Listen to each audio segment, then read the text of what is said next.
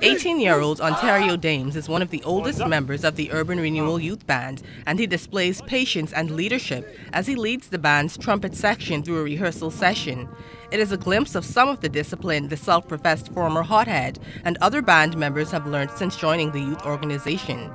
Dames says being in the band and with the help of officers, he has channeled his energy into something positive. We have band basically every day of the week, so you don't have no time to be on the streets. Performance, like 5 to 6 performance on one Saturday.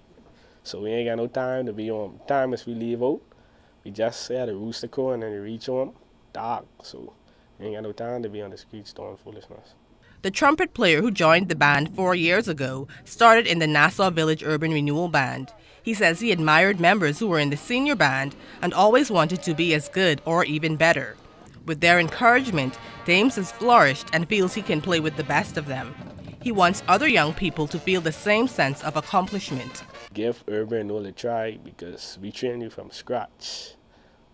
Anything you need, we'll help you out with it. We ain't just about the show, we about the training and development and the crime prevention. Since it was formed, the band has impacted the lives of more than 600 inner-city youth. At a time when so many young people are being pulled into a life of crime, Assistant Band Director Constable Anthony Capron says the group serves an important social purpose. What we are currently doing in the Urban Renewal Band, along with other bands in the country, we're trying to get the Bahamian people to understand and see how impactful and important music is and what wonders it can do. Like Inspector Campbell said, if we could put a horn in a child's hand before that gun, that child would be far better off.